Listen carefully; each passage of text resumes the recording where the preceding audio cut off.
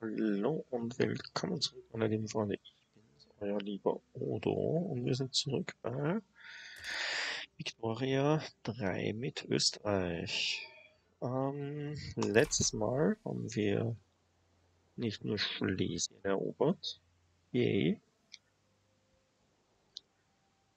sondern unsere Wirtschaft auch weitergebracht. Wir haben fast 40 Millionen Pfund Bruttoinlandsprodukt.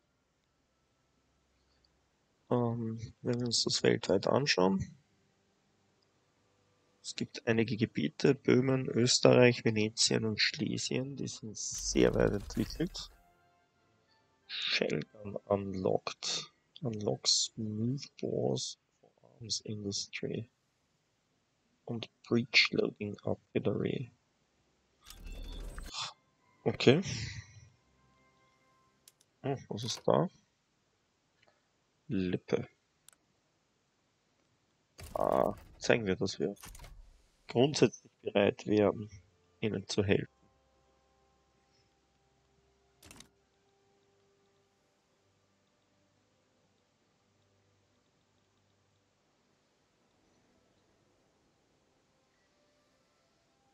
Was mit Hannover? Die könnten ruhig auch helfen.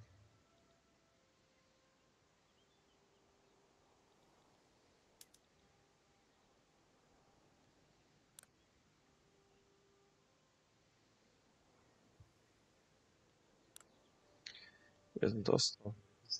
Company, interessant. Warum tendieren die dazu, Lippe zu helfen? Finde ich strange. Sagen wir mal so, für Lippe würden wir jetzt nicht unbedingt in den Krieg ziehen. Aber wenn. Oh, das war's mit Lippe.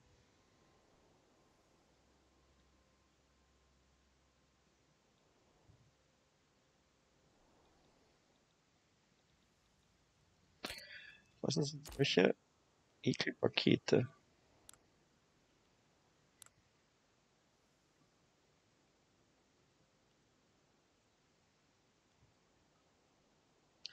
Keiner mag euch. Wo ist eure Dings? Infamy. Reputable. Wieso seid ihr reputabel? Ihr greift ständig irgendwelche Leute an. Okay. 27. Wir sind schon gesund. Wir waren über 30 Mal. Wenn das schnell sinkt, dann ist das auch okay.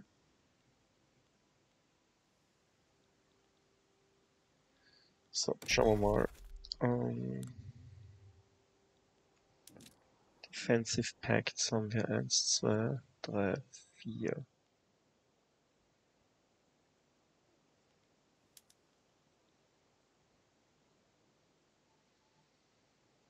Okay, das kostet zu viel, aber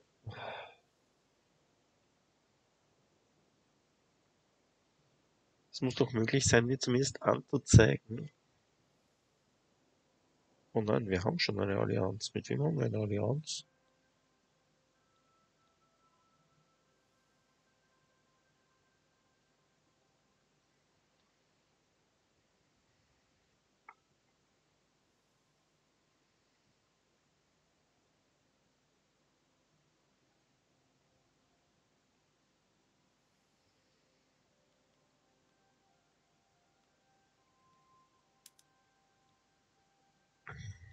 Jo, Hannover.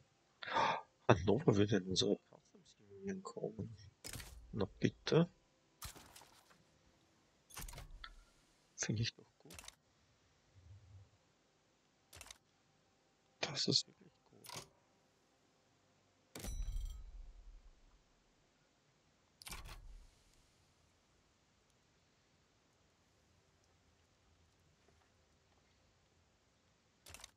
Hannover, ihr braucht, was ihr auf jeden Fall braucht, ist, was selbst mit den niedrigen, oh, wir produzieren einfach alles aufgebraucht. Aufgekauft. Ja. Na gut, Markt, was brauchen wir? Wir müssen neue Sachen produzieren. Wir brauchen Papier. Papier und Essen. Und Kleidung, Papier, Essen, Kleidung. Glas, Kohle.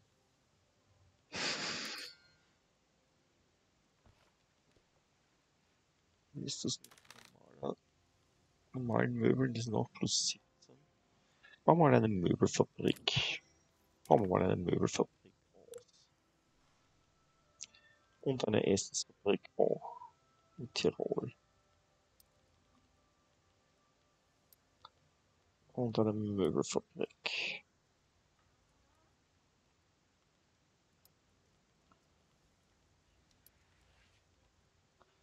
Und einmal Glas.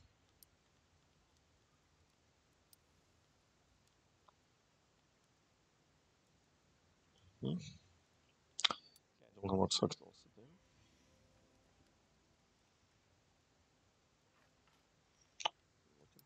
Mädchen.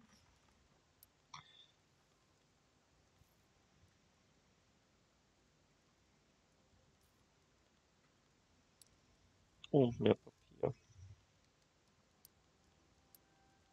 Viel mehr Papier. Gut. Das war mal das. Und danach machen wir, würde ich fast sagen, wieder ähm, Government Buildings.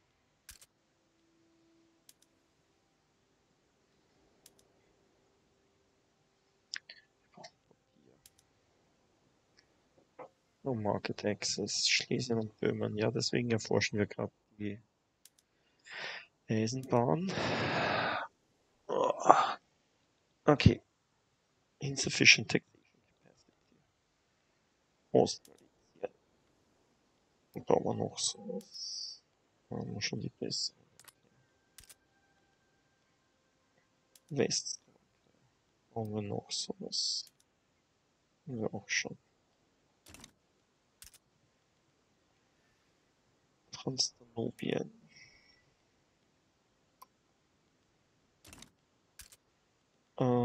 Böhmen natürlich.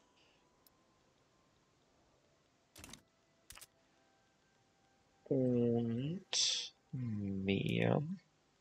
Was ist da? Ja. Und auch noch. Gut, außerdem, wir haben genügend Bürokratie, um noch einen Schritt weiter bei Education zu gehen. Wir könnten rein theoretisch auf die Law Enforcement aufsetzen. Das machen wir tatsächlich einfach deshalb, weil wir werden jetzt immer mehr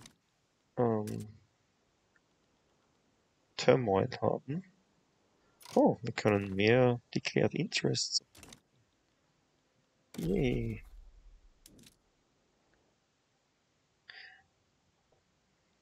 Na gut.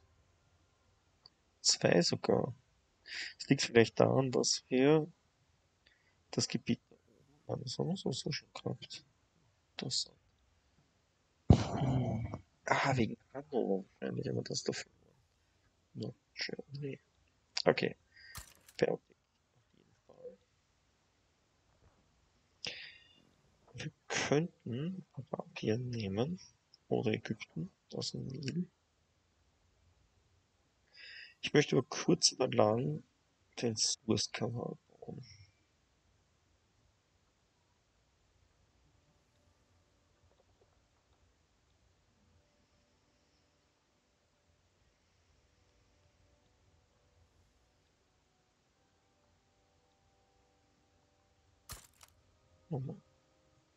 Nile Region, oder? Könnten natürlich auch Persien nehmen, aber gut, andererseits, wie kommen wir nach Persien? Könnten Nordafrika nehmen. Genau, nehmen wir Nordafrika. Vielleicht können wir uns Tunis als oder Algerien als Kolonie schnappen.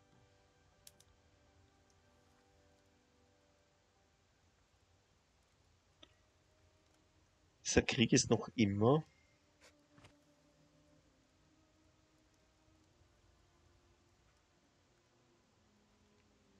Unglaublich.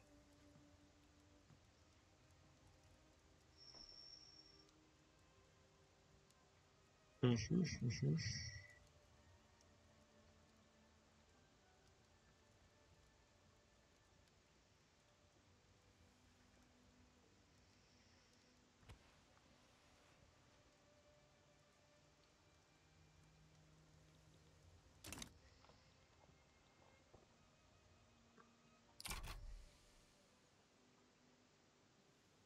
Oh, das ist ein Cooperative uns gegenüber. Mich vielleicht gar nicht als Ding tragen. Als, ja, was weiß ich. Schauen wir mal. So, 206. Wir machen Improve Relations. Könnten Baden noch nehmen. Machen wir Baden.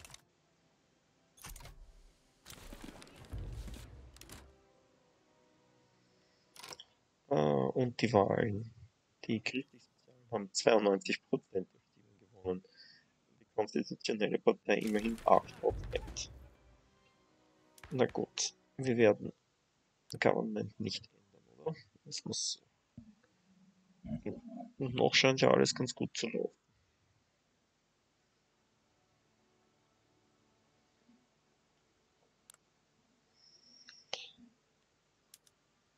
Na, wir werden kein Agrarianism nehmen. Da geht es auch nur nach unten.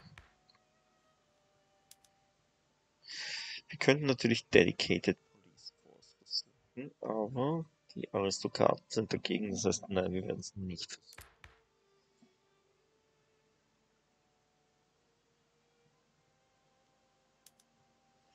Wir könnten Geheimpolizei einführen. Hatten wir das schon?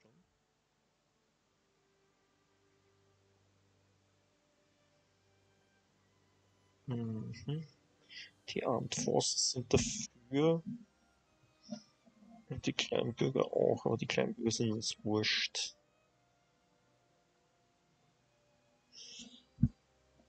Wer ist dagegen? Intellektuell, na gut. Nona, da sind sie auch dagegen, oder? Ja. So was bringt die Nationalgarde grundsätzlich. Mehr Conscription Rate, minus 10% Revolution Succession, Progression Speed, minus 5% Political Movement Radicalism. Und unter Secret Police haben wir oder minus 10% Political Movement Radicalism.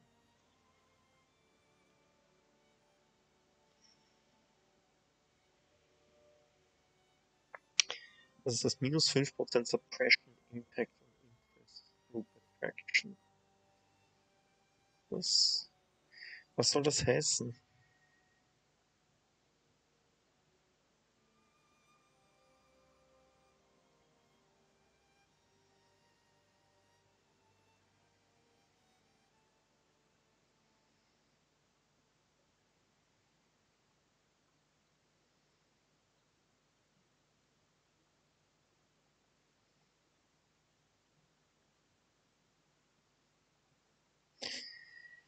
Das heißt, wenn wir eine Interest Group unterdrücken, verlieren sie stärker. Kann das sein? Ich bin ein großer Fan von der Geheimpolizei. Schauen wir mal, ob wir es durchsetzen können.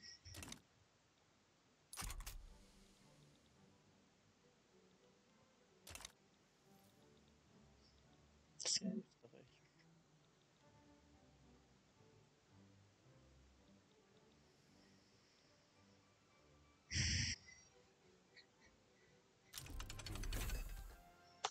Intensive Agriculture anlockt. Das ist großartig. Das ist das, was ich eigentlich schon erforschen wollte, weil das sowohl die Livestock verbessert, wir produzieren dann mehr Zeug und erzeugen gleichzeitig auch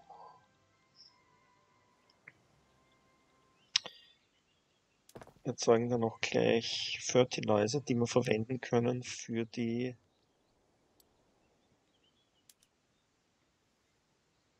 Intensive Grazing.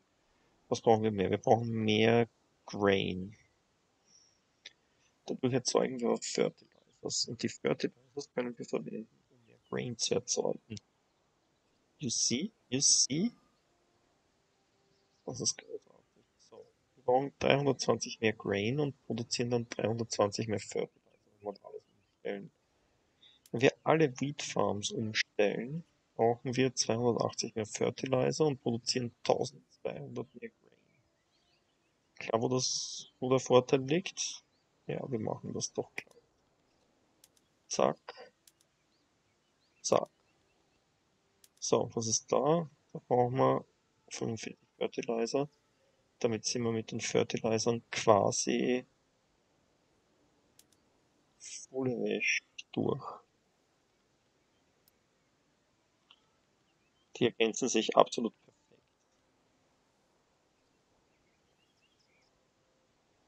Wir produzieren sowohl mehr Meat nun, einfach alles. Perfekt, perfekt, alles gut. Grain gut, Meat spitze billig, Fertilizer auch billig.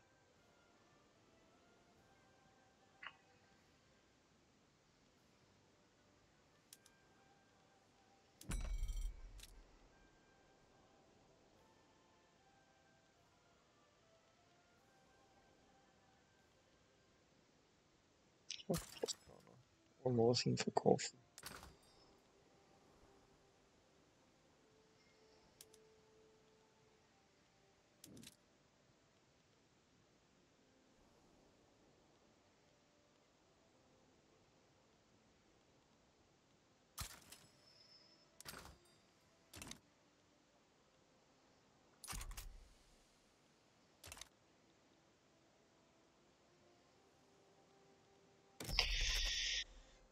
So.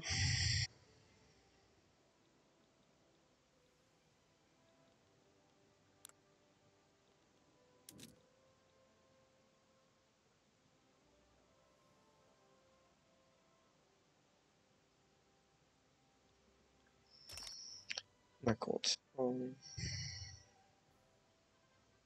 Wir schauen einfach, dass wir weniger infamous sind. Sind schon 26 runter.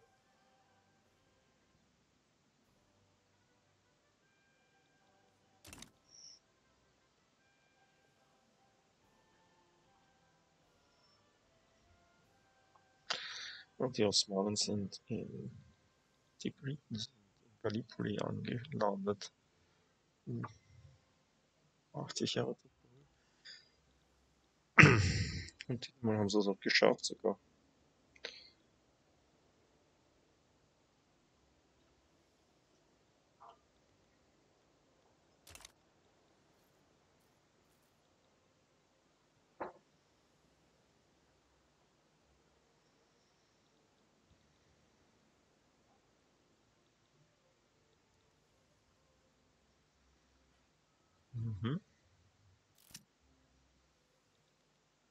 Mhm. Against. Despite not enjoying full rights under Austrian law, some wealthier Hungarian people are moving into neighborhoods and frequenting establishments they would normally be excluded from. Dürfen es dann das? We may need some new regulations to keep the pace. Austria gets enforced segregation for 5 years, plus 50% radicals from discrimination. Echt, es geht noch schneller und noch mehr. They have fairly earned their success with all its entails. Das isst alle ab.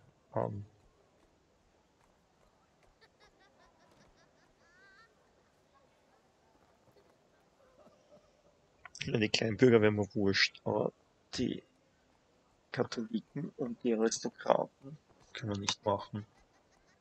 Die Aristokraten sind 40% der Macht. Und plus 6 mit minus 2 würden nur noch plus 4 haben, das wäre nicht gut. Die Katholiken, ja, den Katholiken wäre es wurscht. Hm, das würden wir verlieren. Oh nein, auf keinen Fall. Ah, ist doch nicht so schlimm, ein paar Radikale mehr oder weniger, oder? Wollen wir schon sehen.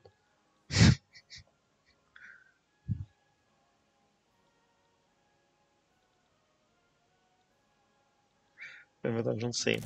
Okay, österreichischer Markt. Haben die eigentlich irgendeinen Zugang? Ja, nicht.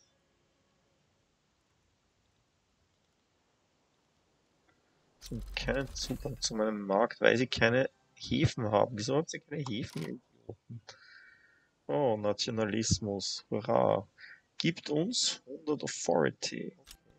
Nicht gut.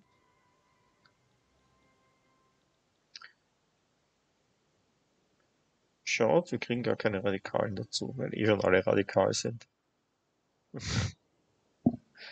Wir könnten die Steuern erhöhen. Das heißt, wir könnten dann quasi hier beim niedrigen Steuersatz bleiben. Schauen wir mal. Oh, wir könnten Likör nehmen. Das würde natürlich wiederum hauptsächlich die Armen betreffen, die von dem niedrigen Steuersatz nicht wirklich profitieren. Das ist gut. Wir könnten Wein nehmen. Wein ist gut. Das ist eine ähm,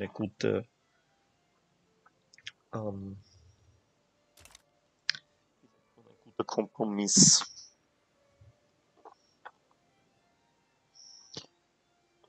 Durstig noch was zu trinken. Hm. Mhm.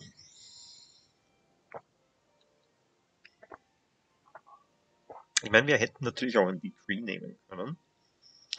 Da oben die Infrastruktur verbessern.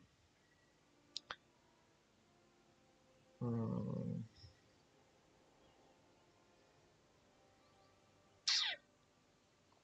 Egal.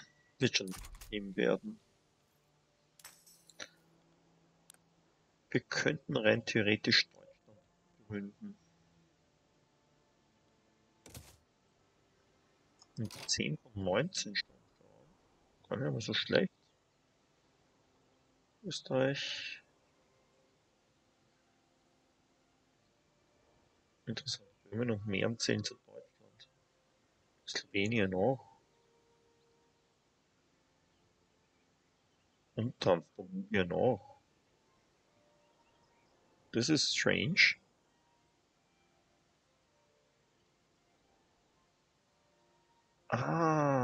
Dafür ist das. Wäre cool, wenn Bayern mich unterstützen würde. Da hätten wir schon 12.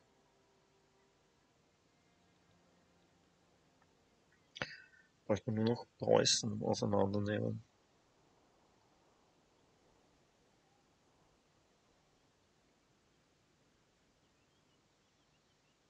Mit den Bayern 12 und 6 und 18. Und Preußen irgendwie zum Vasallen machen. Dann bräuchte man nur noch, keine Ahnung, Württemberg und Hohenzollern gehört ja zu Preußen. Achso, nein, das ist ein eigenes Ding, so ein eigenes Mini-Ding. Schon zu Preußen, aber halt nicht wirklich. Okay, wir haben da auch Turmoil. Die Leute sind da auch unzufrieden mit diesen Staaten.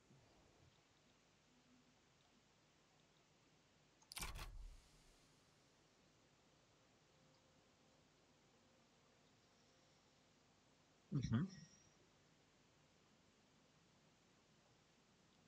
Mhm. Wie ist es mit der Eisenbahn? Wann kommt die? Erst Tag durch. Na gut, schauen wir mal. Urbanized Austria, wie schon gesagt, das wird nicht so bald passieren. Das ebenfalls nicht. Central Archives. Ah, Standardized. Wartet mal, vielleicht machen wir das glatt. Philosophy Department. Wir brauchen eine Level 5 Universität.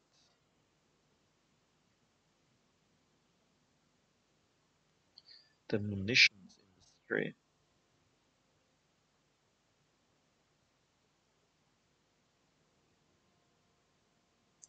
Eine Level 5 Munition Plant. Was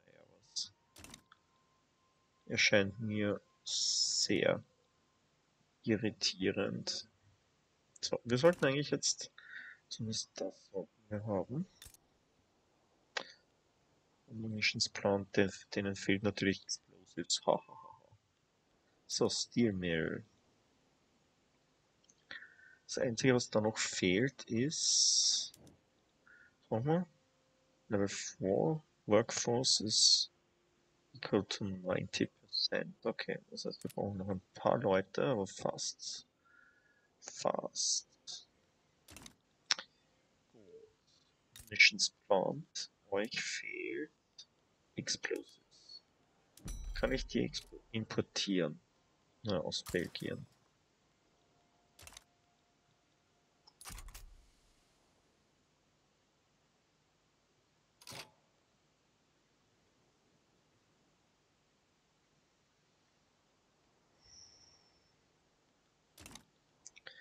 Perfekt.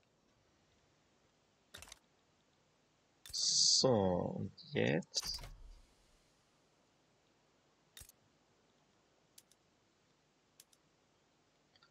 und aufs Skirmish Infantry.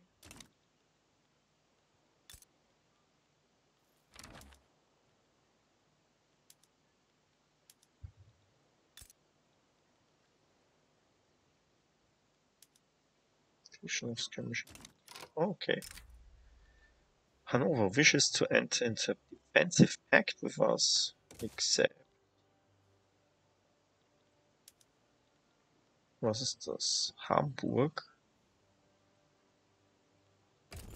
Schauen wir mal. Wir sagen auf jeden Fall mal, dass wir auf ihrer Seite sind.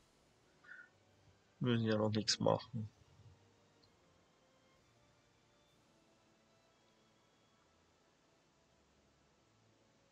Hier ist die Preußen. Wenn ihr zu viele erobert, kann es sein, dass ich dann versuche, Posen zu erobern als nächstes. Oder noch besser Brandenburg wäre natürlich.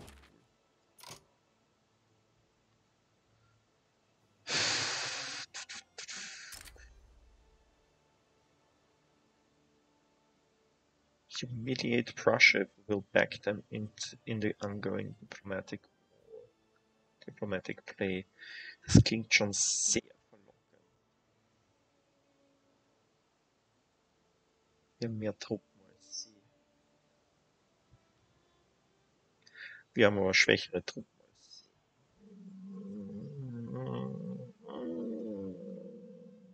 Except. Warum nicht? Humiliate Prussia ist ein wirklich cooles Ding. So, machen wir folgendes. Zunächst einmal erhöhen wir mal die Steuern. Und dann mobilisieren wir mal. Und dann schauen wir mal.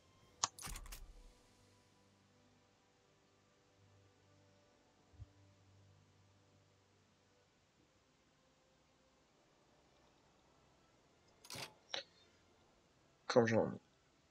Preußen, gib nach. Du hast Angst vor uns, ich weiß das.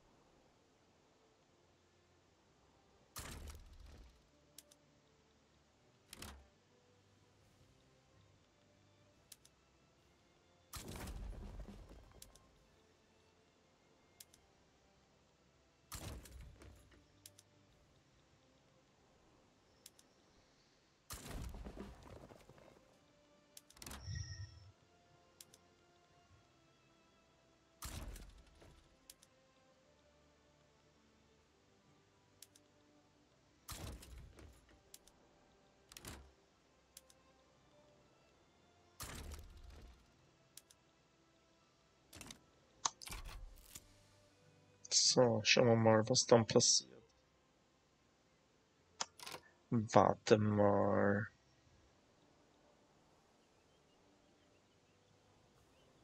Wie wollen die Hamburg eigentlich angreifen?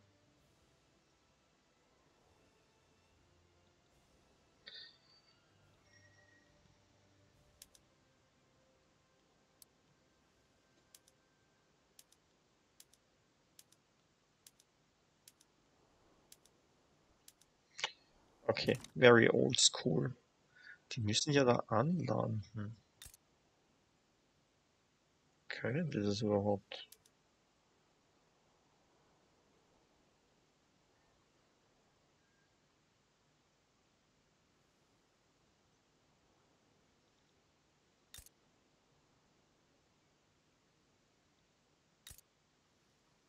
Die haben ganze 5 Schiffe.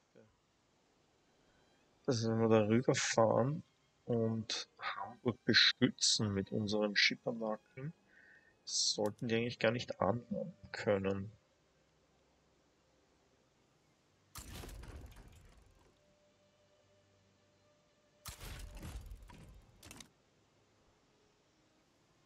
Ha, nimmt das Preußen.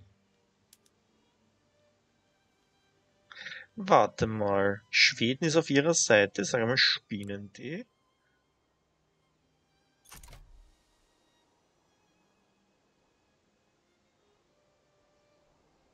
Komm schon, Russland. Du weißt, du möchtest es.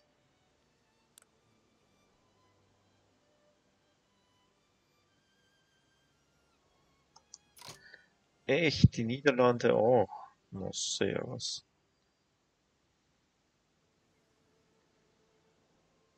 Es könnte allerdings natürlich problematisch werden, dahingehend, dass dann bei uns anfallen. Nein.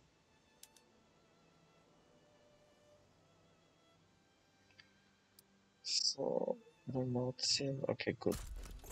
Gehst zurück nach Hause und bewachst die Küste.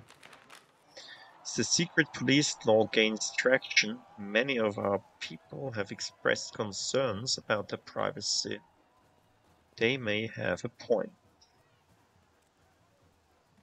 Movement to preserve no home affairs gets privacy concerns permanent.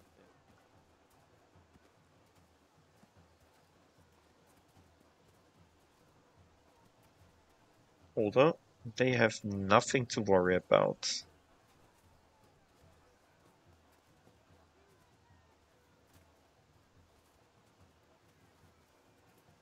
Okay, movement to preserve no home affairs gets privacy concerns permanently plus 25%. Political movement radicalism. Echt?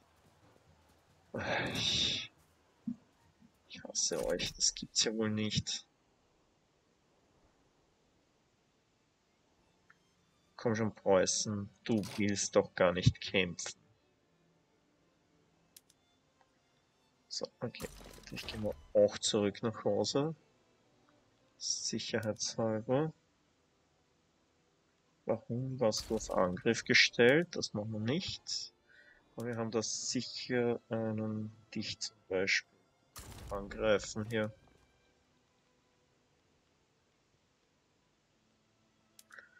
Beziehungsweise der Radetzky könnte das machen.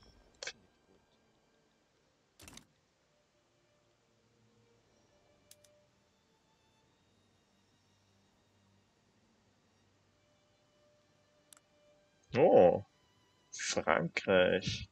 Come on, Frankreich. Komm auf unsere Seite.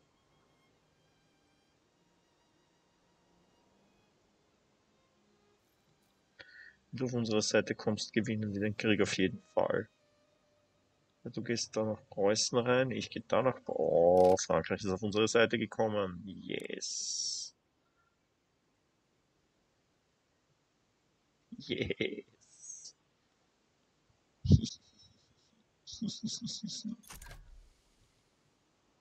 Komm schon, Preußen. Du weißt genauso wie wir, dass das nicht, dass es das war.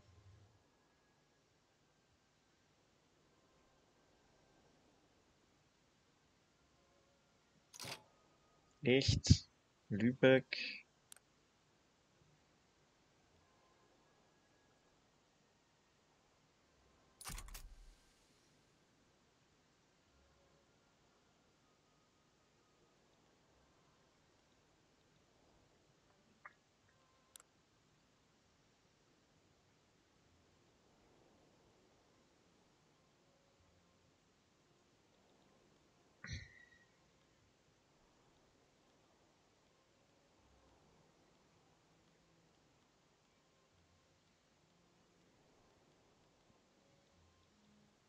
mhm.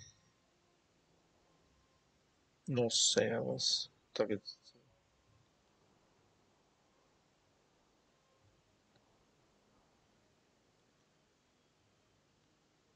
Oldenburg auch. Wowzers.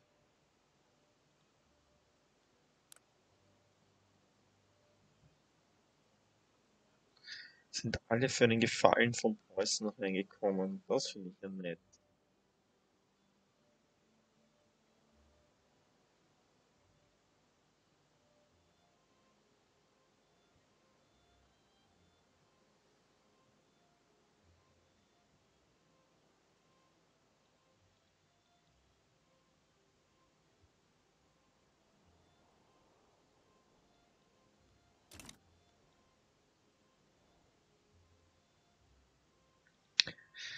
Wenn ich gewusst hätte, dass sich das so auswirkt, hätte ich das vielleicht doch nicht gemacht.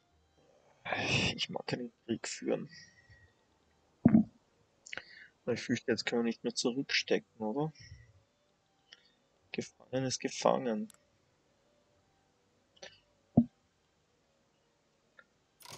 Und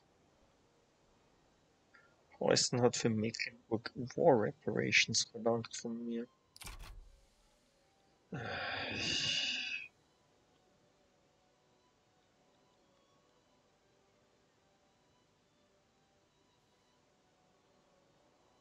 Ja, schauen wir mal, was Frankreich so alles kann. Ich hoffe einfach, dass Frankreich da mal drüber rennt auf der Seite und Preußen in dem Sinne auseinanderbricht. Schade, dass Hannover nicht gekommen ist. Die hätten Oldenburg einnehmen können. Was könnten wir noch?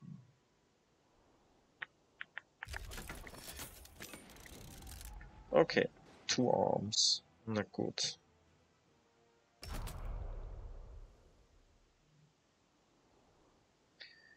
Uff, das ist jetzt nicht schön. Das wird kein schöner Krieg. Gut, wir machen als erstes Folgendes. Du hier wirst tatsächlich eine Naval Invasion machen. Und zwar von Oldenburg. Das schauen wir uns jetzt mal an, ob das funktioniert. Verdammte Schweden.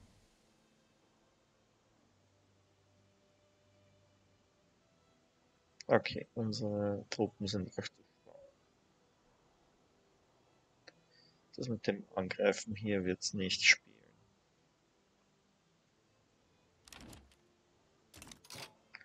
Frankreich will ein Trade Agreement. Wollen wir das? Ja, wir wollen Frankreich als guten Freund haben. Für immer und ewig.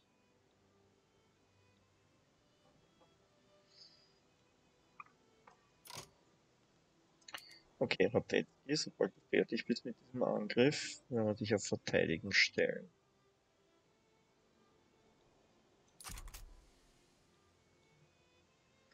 Frankreich bist du besser, was den Angriff betrifft. Ich glaube fast, ja. Wir lassen Frankreich angreifen.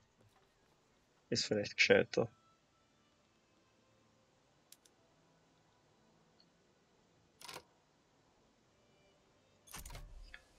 Mhm. Du wirst hier verteidigen. Und du. Ja, versuchen wir mit dir nochmal den Angriff. Schauen wir mal, was dann passiert.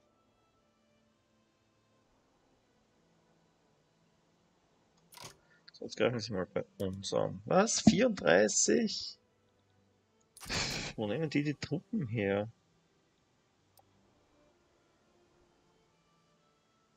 Los, schießt sie ab. Nicht lasst euch zurückdrängen.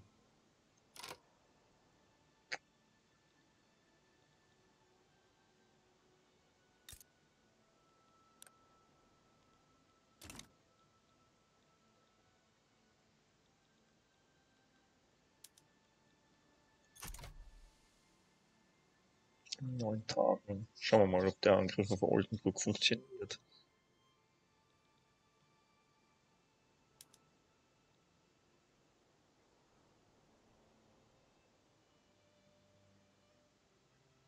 Okay, wir brauchen definitiv stärkere Truppen.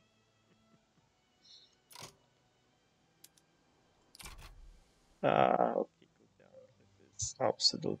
Das geht ja gar nicht.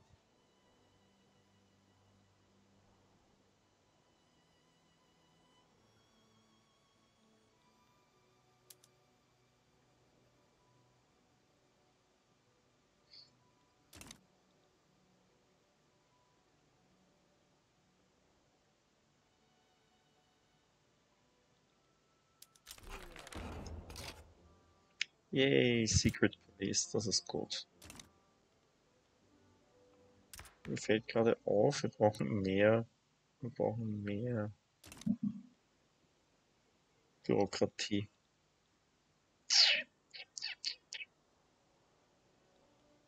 Da brauchen wir Bürokratie, da brauchen wir Bürokratie, da brauchen wir Bürokratie. Gut. Wir sollten noch mehr Bürokratie bauen.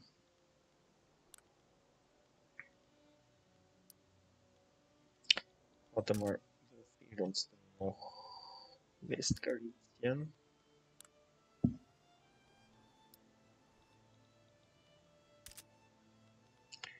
Ostgalizien bauen wir gerade aus, bauen wir noch ein zweites. Westslowakei bauen wir gerade aus, da sind wir knapp dran, da bauen wir kein zweites. Beksch, da noch gar nichts.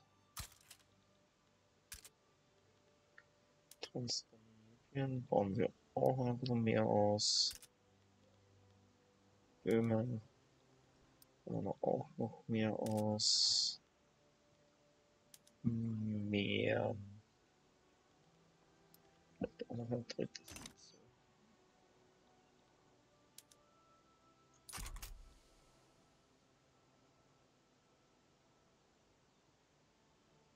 Okay, ich glaube, wir verlieren diesen Kampf. Was? Da sind aber wir jetzt stärker, schau das an. Damit habe ich nicht gerechnet. Wieso kämpfen die Niederländer gegen uns, aber nicht gegen die Franzosen? Frechheit. Oh. Wir erobern tatsächlich Oldenburg. Wir sind so großartig. Wir sind die Besten.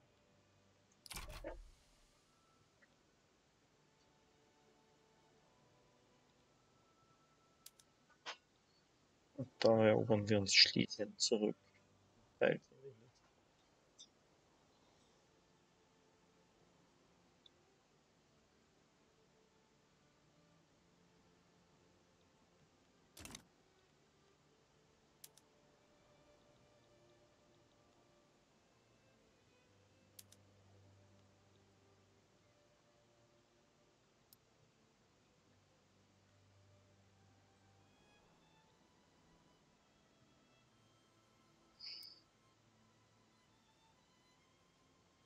Echt jetzt? Die haben so viel gewonnen und wir kriegen ein kleines Futter zurück. Das ist ja wohl ein Witz.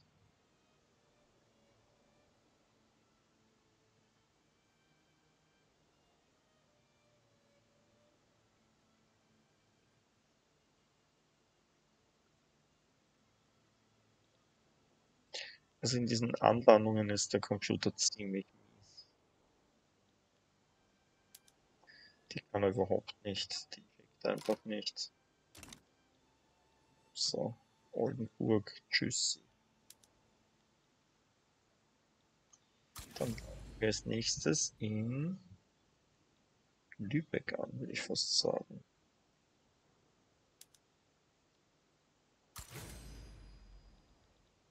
Haben wir Lübeck auch raus aus dem Krieg.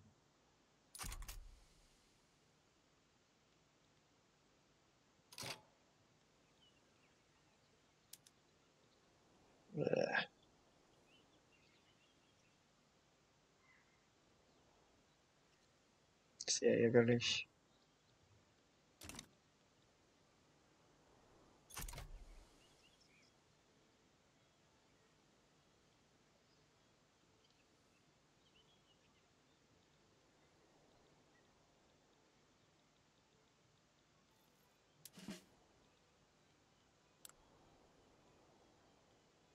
Das noch.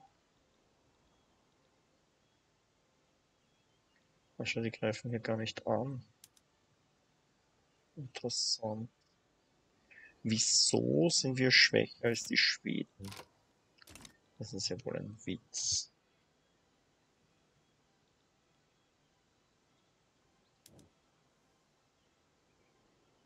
Und wieso ist das noch nicht fertig eigentlich? Being level is greater than or equal to 4. The workforce is greater or equal to 90% is not subsidized.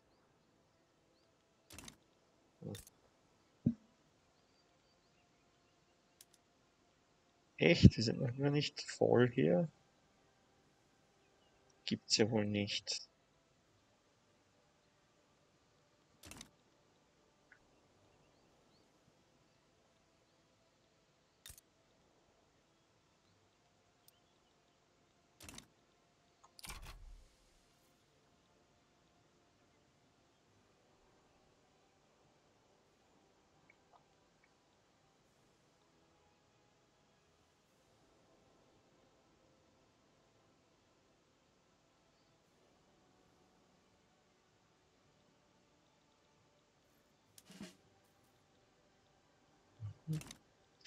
Ja, das Glück können wir Mecklenburg aus dem Krieg hauen.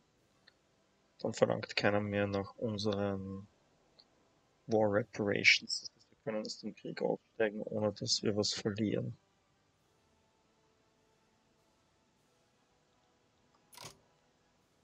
Na, immerhin die Franzosen scheinen den Krieg für uns zu gewinnen.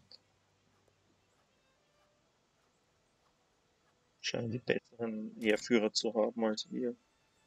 Wir sind jetzt technologisch auch nicht so viel weiter. Aber dort verteidigen die Deutschen nicht so stark wie bei uns, ist eh klar. Frechheit. Warum? Oldenburg hat kapituliert. Autsch.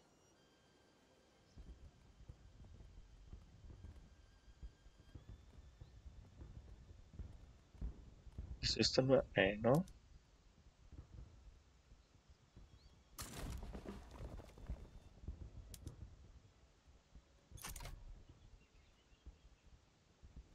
Interessant.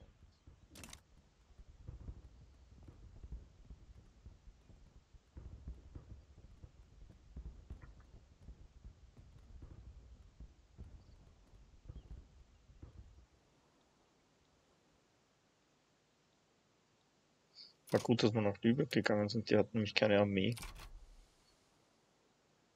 Das heißt, es war leichter, sie zu überwinden. Ha. Oh, du bist auch wirklich nicht schlecht mit 76. Das ist das, wo wir die neuen Truppenteile hingefahren haben. The state of Venetia has been struck by a blight. Crops are dying left and right, and the harvest is sure to be less than expected this year. This will affect the harvest. Minus 80% Agriculture. Andererseits ist uns das echt fast schon wurscht, weil ich frage mich nur gerade, ob die Seite damit auch gedacht ist.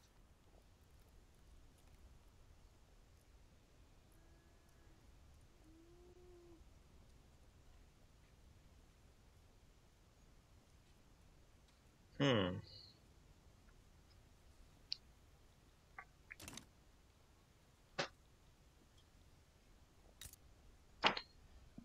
Aus. Silk Plantations Agriculture, das ist schlecht.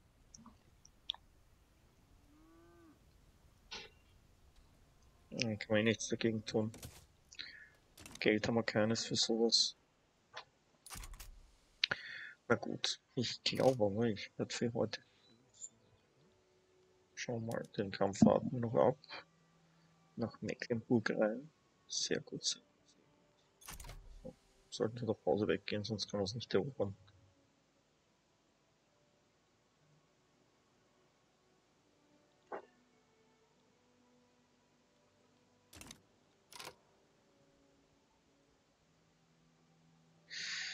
Ah, ich sehe.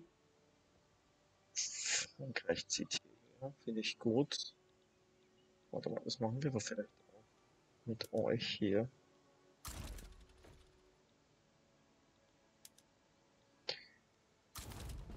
Gibt es einen Trick, der funktioniert jetzt noch, den machen wir.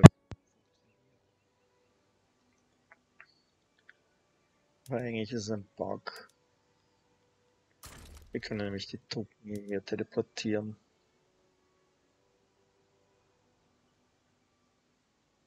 So, wichtig für uns, wir wollen Mecklenburg erobern, damit die aus dem Krieg rausgehen.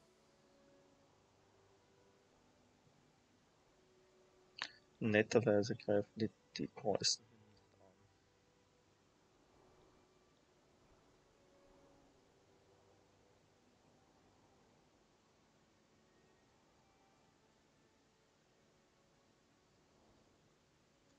Warte mal. Du. Also,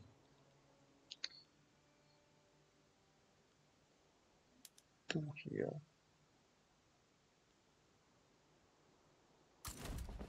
Greif doch bitte hier an. Dann kriegen wir die Niederlande auch aus dem Krieg raus. Die nerven nämlich schon ganz schön da.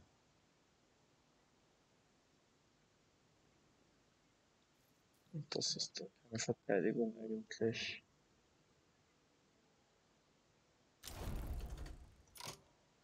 So, Lübeck ist aus dem Krieg.